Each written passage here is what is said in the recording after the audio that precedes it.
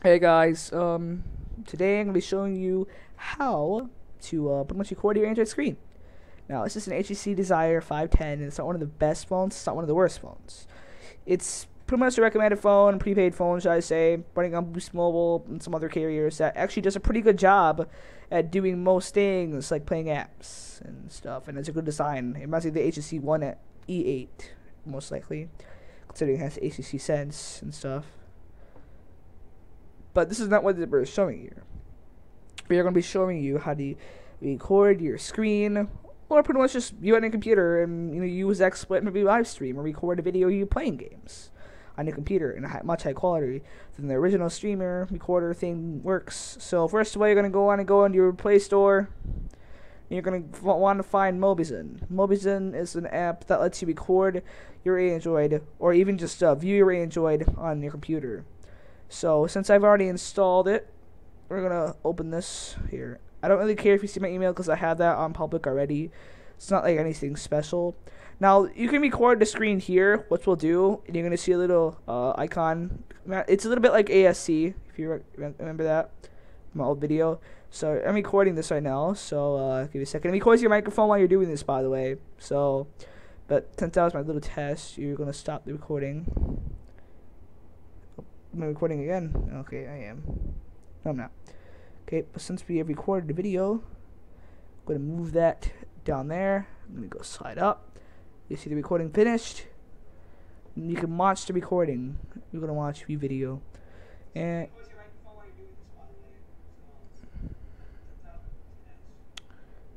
see that recorded video.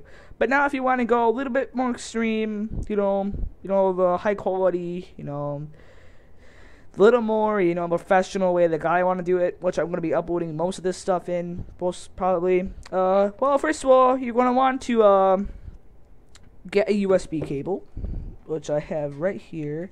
It's the one that you're going to be using to plug in your phone to your computer. So, for example, the HTC Desire 510 uses a micro, I think it's micro, I don't know.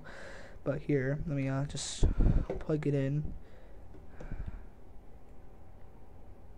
Okay. If you're wondering why I'm recording this on, I'm recording to the Logitech C920. Okay.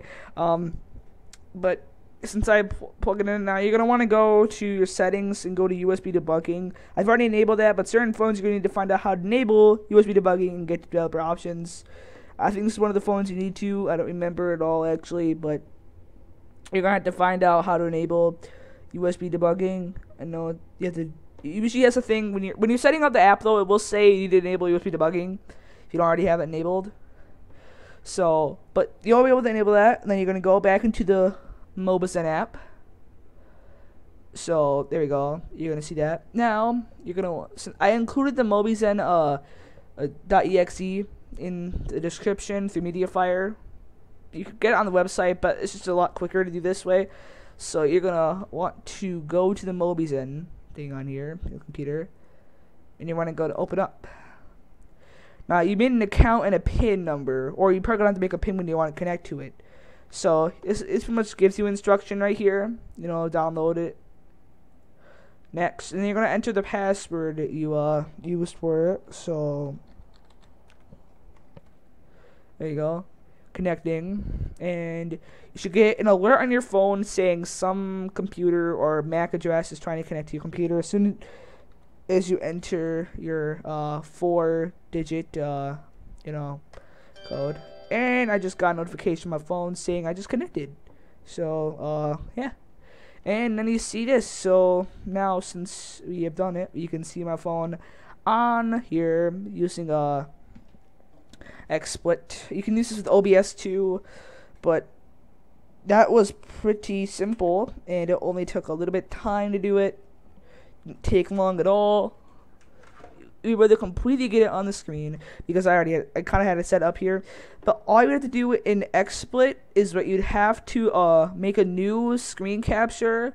You had to click it on the thing where you see your Android image.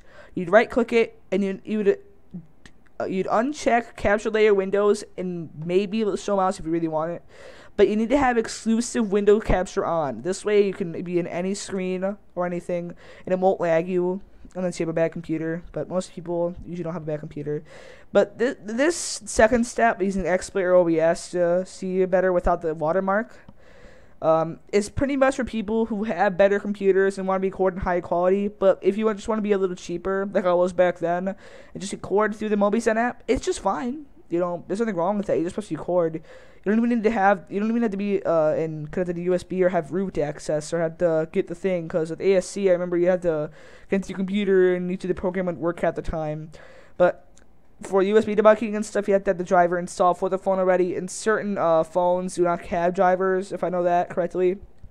So if you don't have drivers, sorry, but I'm going to show you a little bit of gameplay. Clash of Clans, it's a widescreen app. And since I have decided to go widescreen, you'll be able to see that. So this is widescreen. Now I'm gonna tell you this: the reason why it looks a little bit less quality is because, first of all, you're looking at a small screen on your monitor. So yeah, that's one thing. But I told you make it so it'd be dedicated window or whatever. Let me see, what was that called? Like exclusive window capture, because most of the people on here are probably gonna have one monitor instead of like 2 or 3 like me. So this way, you could be behind the window while you're recording, and you can watch yourself record it. Now, since my phone is a little bit laggy, this is a recommended phone. I say this is a good phone to get because it's only $60 at Target right now. Because I just bought it recently, test this out, and it works just great. I mean, you can see me, doing this on the phone, and yeah. So anything you do on Android, you'll be able to see on the phone. So again, go on Instagram, want to go on Skype using XSplit and show them their stuff. Because with XSplit, you can go on Skype and press XSplit Broadcaster, as a webcam, because it registers the webcam. You can actually see it. So anything you do, you can see, because I'm doing everything. Everything that's on the Sushi on. I mean, I have everything connected. Here, I'll show you my settings. Why not? Here you go. More. Let's see. I'm gonna see if I can find the bumper options, but yeah, this is pretty much it. That's all it is. It's a really simple app. So thanks for watching, guys, and this is just an updated tutorial. Oh, okay. Well, thanks for watching, guys.